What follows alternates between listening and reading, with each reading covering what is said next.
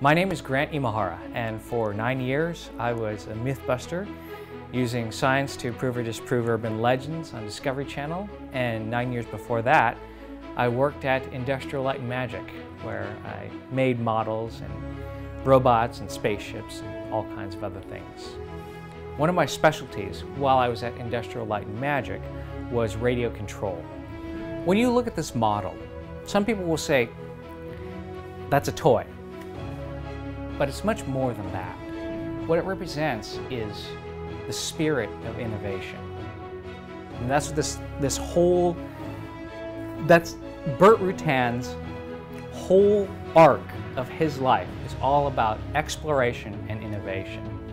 So when you put it in that context, this is not just a toy. It's not just even a radio-controlled plane. This is something that inspires people.